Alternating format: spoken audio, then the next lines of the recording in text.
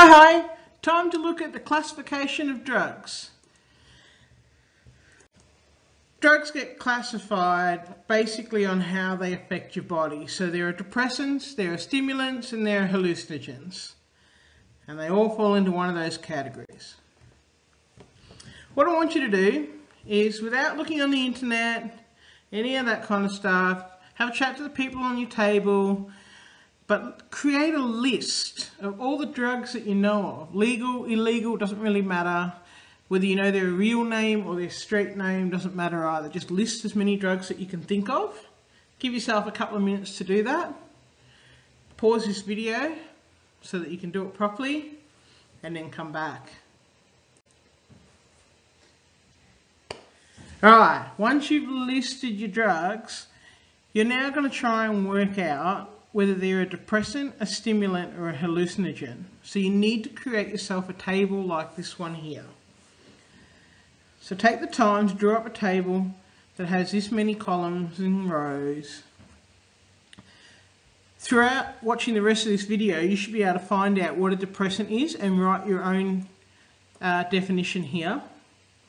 Find out what a stimulant is and write your own definition there, and so on and so forth. And then that big old list of drugs that you wrote, you're going to then try and classify them from what you understand to be each of the different types of drug. Any that you're not sure about, just chuck them in the end, and that's fine. But above all, can you please go ahead and try and highlight all the drugs that you understand to be legal. Some are legal with a prescription, some are legal when you turn of a certain age.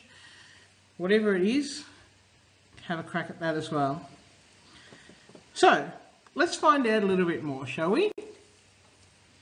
Firstly, we've got depressants. Now, depressants affect our central nervous system.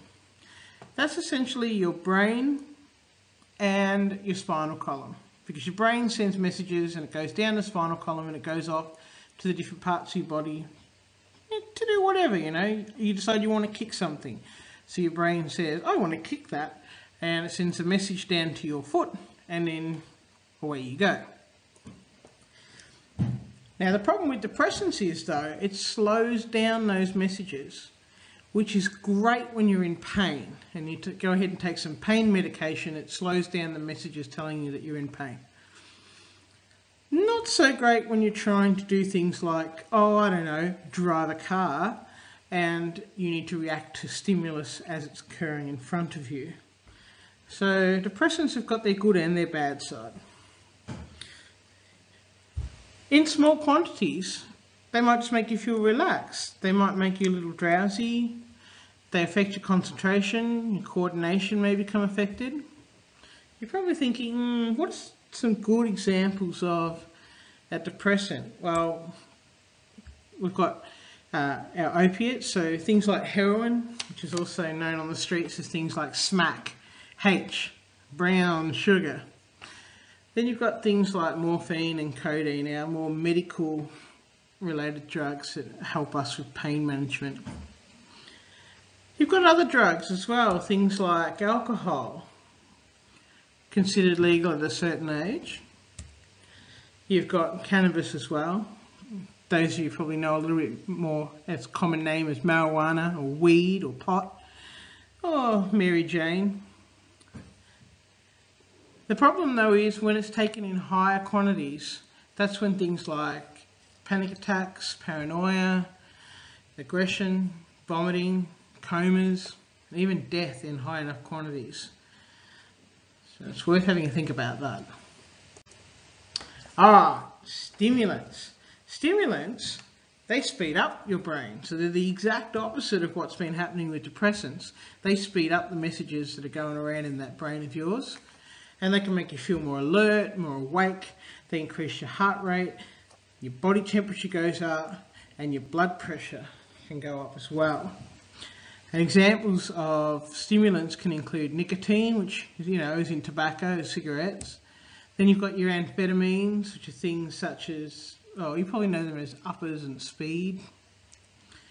You've got cocaine, or blow, coke, crack. And of course, the popular one, ecstasy. E, X, Skittles. You know. The effects though include things such as a suppressed appetite or loss of appetite, anxiety, insomnia, so the inability to sleep. Long-term effects can be addiction, cardiovascular events like heart attack. I mean, it sounds not much of a far stretch when your heart rate, your body temperature and your blood pressure are all going up. That's a lot of work on that heart. And in psychosis as well. And the last category, of course, is hallucinogens.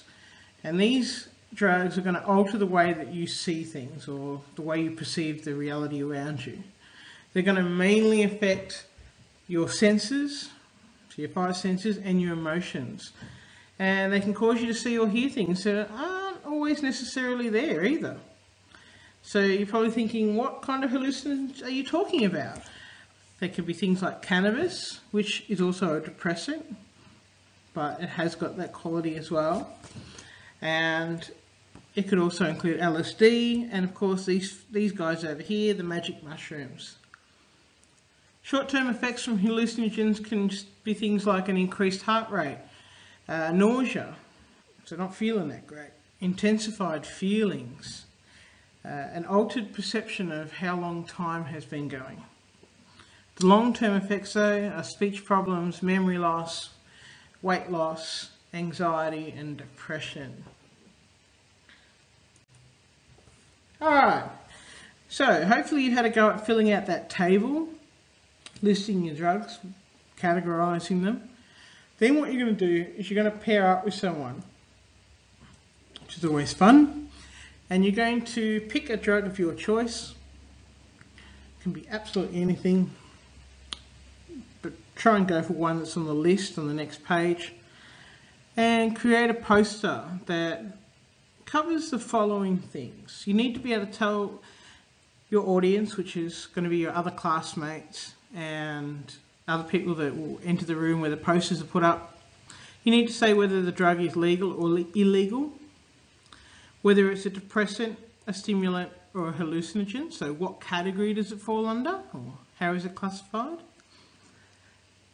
Then tell us how it's going to affect someone who consumes that drug. Is it going to be, what short-term effects are they going to have? What long-term effects are they going to have? And tell us any interesting facts that you've learnt whilst researching about your drug. So you can pick anything: magic mushrooms, LSD, ecstasy, cocaine, nicotine, amphetamines, cannabis, heroin, morphine, codeine, alcohol, anything. Go for it. Pick a drug, pick a friend, and create your informative poster. I'm expecting them to be done before I get back. Good luck.